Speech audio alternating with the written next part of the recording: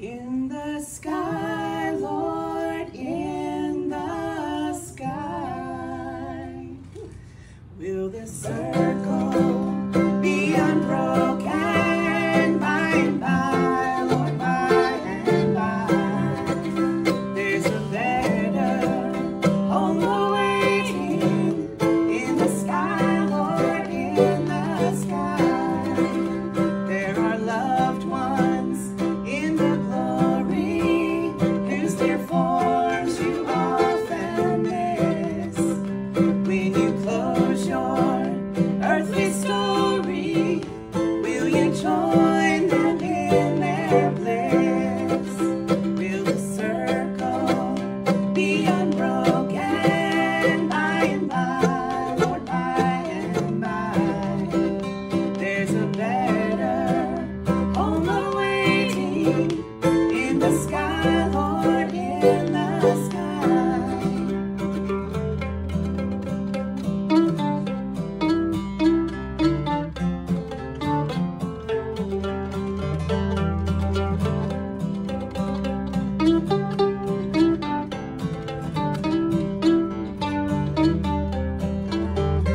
In the joyous days of childhood, oft they told of wondrous love. They pointed to the dying Savior. Now they dwell with him above. Will the circle be unbroken by and by, Lord, by and by? There's a better home awaiting in the sky, Lord, in the sky.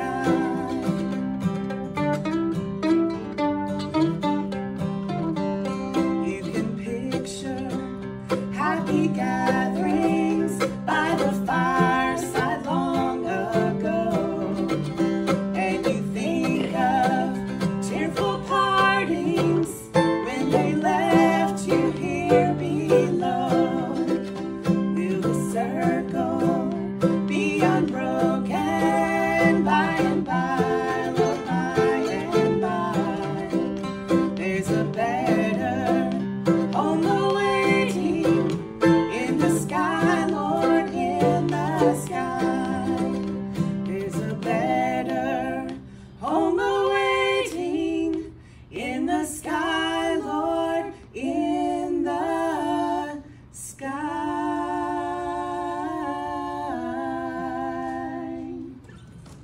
Good morning again. Okay, so first thing I want you to do is I want you to look somebody at your table and say, you make things better.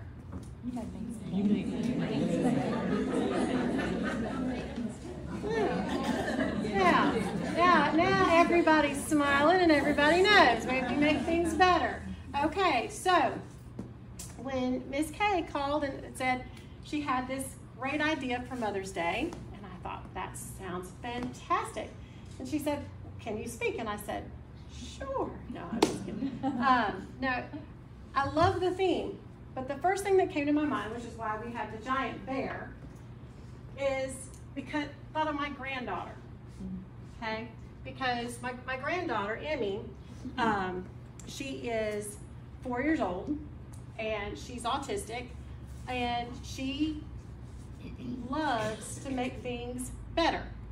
Okay, but she doesn't like people to make things better on her. So how we taught her how to make things better was we had a big bear, and we had the Band-Aids and all the things that go with it.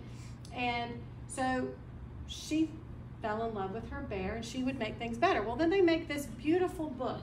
And if you've got children, or you know somebody who has trouble going to the doctor or things like that because they don't understand what it is that they do or how they do it, this book, All Better Bear, comes with all these beautiful little Band-Aids. You know, these re-sticking Band-Aids, and you can come in and you can stick them all over the Band-Aids. Takes you through different little scenarios, and you put them on, and it makes things all better. And I thought, well, that is the neatest thing. But the greatest thing is what we do in our families for each other, what we do in life in church together. So this morning, instead of focusing on how we make theirs make all things better, I want to talk about how we as women make things better in our homes and then in our church. Okay? Sound good? Yes. All right, so here we are. All right, so when we came out of the theme, the first verse that came to my mind was in Psalm 147, verse 3, where it talks about where Jesus says he heals the broken in heart and bindeth up their wounds. Wasn't a big stretch for that. I'm sure if some of you kind of, that might have been one of those things. Is when you think all better, what's the first thing you think of? You think of your, when your kids come in with their scraped knees and you're like, let mom make it better. Let me kiss it and make it all better. And so that's how Jesus works, okay? When he talks about how he healeth the broken in heart and bindeth up their wounds. To heal, which I found interesting, means to stitch, okay? To stitch or a stitching or to make whole. And I know that every time Cameron or Kyle came up and had a bobo, Mama would kiss it and make it all better, and they made it whole. The problem I had later with that was that when I would be making a sandwich or getting a little snack, and I would tear the corner of the cheese in the cheese packet as I was opening it up, my children were, no, it's not whole, I'm not eating that. So, kind of went the wrong direction on that a little bit, but that's what heal makes. Heal means to make us whole. To bind means to wrap firmly, and I don't know that there's anything better than when you're hurting to be wrapped up tight and hugged on and made to feel that love, right? So would you keep those things in mind? And a wound, okay? A wound is a hurt or an injury or a sorrow. And a lot of times we think of those physical bobos, especially when children are little or when we think of the things that we can see. But sometimes the hurts or the injuries or the sorrows are the things that we can't see. And the good news for that is that Jesus says he will heal those and bind those and make those whole and better, just like we're encouraged to do today. So when I was reading that, I thought, well, thank you, Susan, for that for on Tuesday night, because that was Old Testament and Psalms. And I thought, well, okay, where's the connection later? Well, the connection later I thought was interesting. Is the connection later is in Luke chapter 4, verses 18 and 19. And the interesting thing here is that Jesus has just been baptized. He's up in the mountains. He's separated himself for 40 days worth of temptation. Okay? The devil is after him hard. And here we are, the quote that he gives. Okay? I want you to, if you don't have it, I'm going to read it to you. I love what he says. He says in Luke 4, verses 18 and 19, he says, "The Spirit of the Lord is upon me, because he hath anointed me to preach the gospel to the poor. He hath sent me to heal the brokenhearted, to preach deliverance to the captives, and recovering of sight to the blind, to set at liberty them that are bruised, to preach the acceptable year of the Lord." I thought, okay, there's your connection, Old Testament to New Testament. Okay, Jesus is quoting from that. But what does that mean, and how does that work for us? Okay, so the first thing he says to preach the gospel to the poor. The most important thing we can give anybody is Jesus.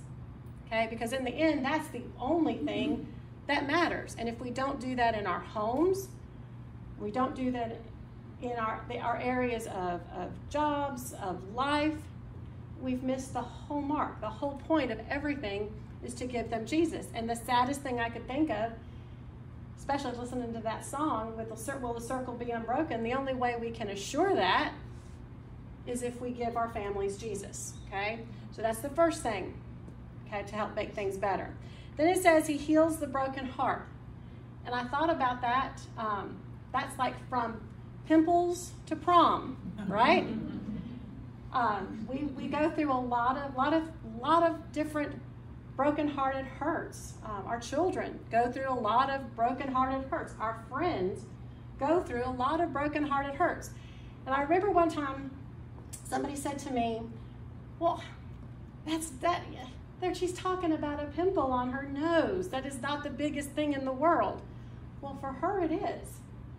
Okay? For her it is at that time. For him, I tried so hard to make the team and I didn't get it. Or we tried so hard for first place and we didn't get it. And while as a grown-up we're always going, they just don't understand. They don't have to pay the mortgage, they don't pay the car payments, they don't pay the bills. That's not important. Every piece of brokenheartedness is important. It's important to God, first and foremost, which means it ought to be important to us and give us the opportunity to make it all better. Then it says, break the chains. And I thought about that. I thought, well, what does that mean? I can't break that for somebody. But what I can do is give them the push in that direction. If my child is struggling being home alone, then I find things for them to do. If my child is struggling or my friend is struggling without friends, I find opportunities for them to make friends. Because maybe my friend is struggling and alone. Okay, maybe for the first time in their life they feel very alone. Well, then I find opportunities so they're not alone. That is how you break those chains. That's how you open those doors for them so that they can move through and be better. Then it talks about giving sight. And I thought, well, I can't give sight. Jesus was great about that. He could just spit on dirt and put it on eyes and you could see. I can't do that. But what I can do is I can give insight. We've all lived a lot of life, right? And I'm sure there's a lot of advice that we can give one another. And I'm going to share this real quick. One of the sweetest ladies that I've ever known, she raised 3 boys. And that was great because I needed all the help I could get because I was raising 2. And she gave the best advice for me for my relationship with them. And that was to always have the open door policy so that they knew that they could come home and they could tell me anything. And at that moment, Mom was not going to react. I was going to listen, smile, and say, we're going to pray about it, we'll talk about it, and I'll come back to you later, especially if it's something I couldn't celebrate at the time. And that worked.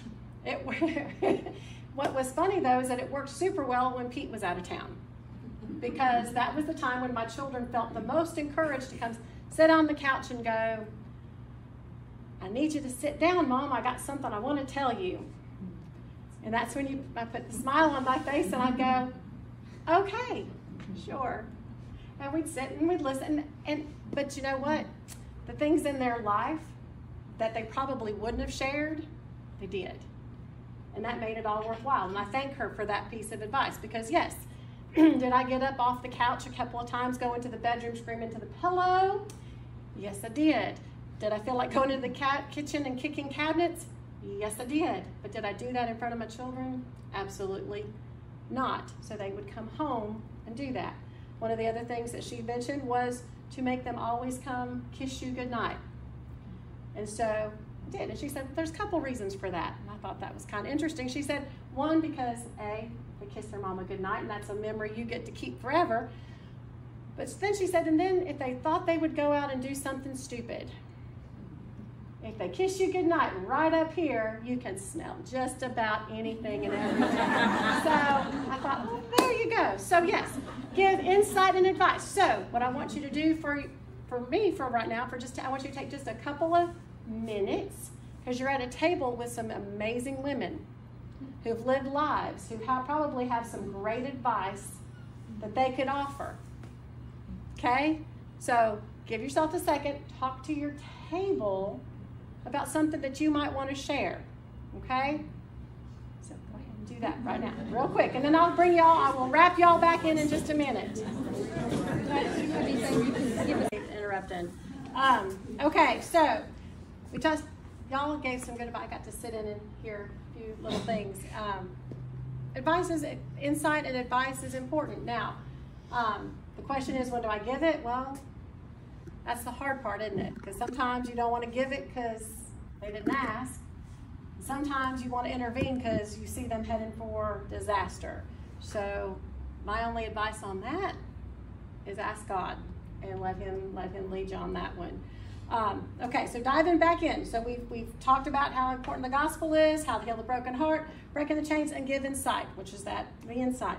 Well, then it talks about set at liberty them that are bruised. Sometimes wounds run deep, okay? They run real deep. And sometimes those are the wounds that we can't see, and those are the wounds that are going to take a lot to heal, okay? That's what that bruise is. A bruise is a not to be all medically on you, but that's a deep wound where the blood has finally risen up to the surface, okay? And it's an indicator of some kind of damage underneath. Well, that's a lot of times in life.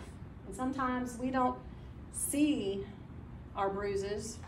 Sometimes we look around and we go, just like I'll walk through the house and go, where did that come from? Okay? That's kind of how life works. But as women and as moms, making things better. That means looking at those bruises and realizing sometimes those run really deep. And the setting at liberty kind of has the idea of helping whoever we're working with to get rid of the bitterness that'll set in. Because sometimes the wounds that run deep, that take the longest to heal, are the ones where we sit back and we go, man, why isn't this healing? Why isn't it better? And then that's where we are in the dangers of getting mad at God, getting mad at our friends and our families. And he doesn't want that. And as women, we shouldn't want that for each other or for our families. So work at recognizing the bruises and acknowledging the fact that they're there, okay? I don't have to like how they got there, but I have to acknowledge that they're there. And then you have to figure out how to keep the bitterness from setting in. And then the last one, when you talked about the acceptable will of the Lord, right? The year of the Lord.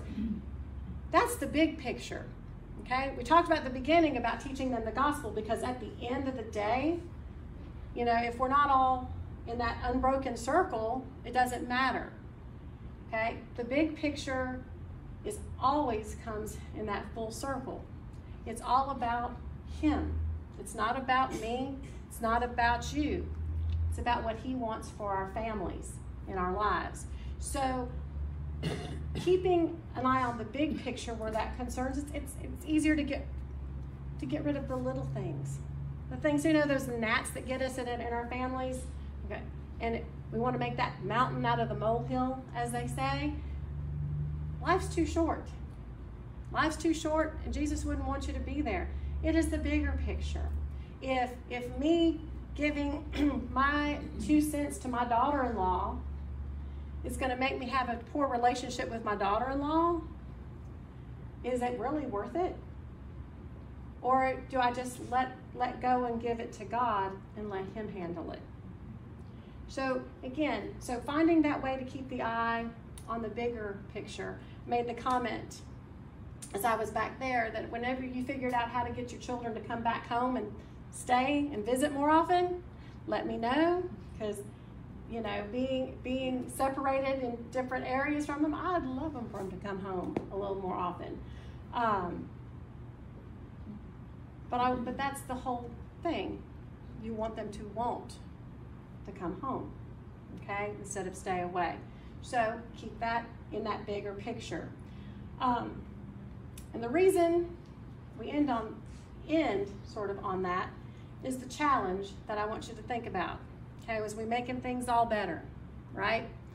Why? Because I read a poem the other day. I'm gonna try to do it without crying, because some of you are there. I'm not there yet, and I'm very grateful for it. But the poem that I read was called "The Day She Dies." I haven't lost my mom. I am very blessed to have my mom. My mom is my best friend. If you'd have told me that back when I was 15, even 18 and meeting my husband, I would have told you, that is never going to happen. She and I are not going to work. But we work so well that here in a couple of weeks, I'm taking a cross-country trip with my mom and dad. So it's something I wouldn't trade anything for. So again, some of you, you're in this boat, and I'm grateful that I'm not, but I know that there's going to be a day that I am. And in that poem, it talks about all of the things that you go through and you feel when that day happens, all the negative things that come. But then it flips it around, and it talks about all of the positives because of the memories that you have, the things about her being there, the things that are left behind. And I got thinking about that, and I thought about back to Luke 4:18 and 19. If we focus on teaching our families about Jesus and making sure that they're saved, that's a lasting legacy. Cameron will never forget that he was in the car with me outside of a football practice the day he got saved. That's a blessing I'll never forget. But that's a legacy that I get to leave behind and he gets to share. Healing the brokenhearted, being there for every time that there's been a hurt. They don't forget that. I'm sure that there are times that you can think back and go, I needed that hug. I needed that moment. Okay? And those are the things that we share. Breaking those chains, getting us out of situations that we find ourselves in. The stories that they could tell. Brother Pete would tell you that his mom knew all the crazy stuff he was doing. And not one time did she ever address him about him. But he would come home and he'd have to see her little bedroom door open, light on, sitting there reading her Bible, or her up on the altar. And he just knew she was praying for him. Lasting legacy. Those pieces of advice, that insight that you pass down from generation to generation. Cameron was born in 2000. My grandfather died in 1998. But if you asked Cameron about Raymond J. Ivy, he could tell you anything you wanted to know. You'd have thought they were the bestest of friends. Why? Because we passed down that advice. We passed down those thoughts and feelings about him. And so it lasts. The freedom from the bitterness and the bruising, those are those times when your friends have stepped in and they go, let me help you through. I see that. I give that credence and credit. And like I said, the advice I shared was from a woman who gave that to me 16 years ago at my first ladies meeting. You never know when that advice is going to come into play. And then again, the big picture. The big picture isn't just about today or celebrating this weekend. What a wonderful group of women we have here at Landmark and in this room. But it's bigger than that. It's all about the women who aren't in this room, who might need a church family like Landmark, who might need that family. Brother Pete and I are hours and hours. I am almost 12 hours away from my mom and dad. But having friends and women who will come up alongside of you and act in that fashion means all the world. Again, you might be in the spot where you've lost your mom. But that doesn't mean that God doesn't have that other person. That other. I don't call them mothers, even though they are. They're the others who help raise up children. I've had a lot of others in my life who've raised me like their own. And take that opportunity. We might have youth in our church who are great, have great families, but they might need that other, that one that they can call and say, hey, can you hear me? Can you talk to me? Are you there for me? So what I want to leave you with is make sure that you leave that lasting legacy. Make sure that you are doing everything that you can to get that big picture across, to give it your all, So that one day, if the Lord doesn't come back, when we sit around the room, or they sit around the room, they can go, you remember when Miss Angie said this? Do you remember when Miss Judy did this? Miss Becky said that? That might make all the difference in the world to somebody one day. So as you finish out the rest of the morning, talk with each other. And then open it up and let God lead you to somebody who really might need you. So I'm going to close this in prayer, and then I hope you all enjoy the rest of your morning.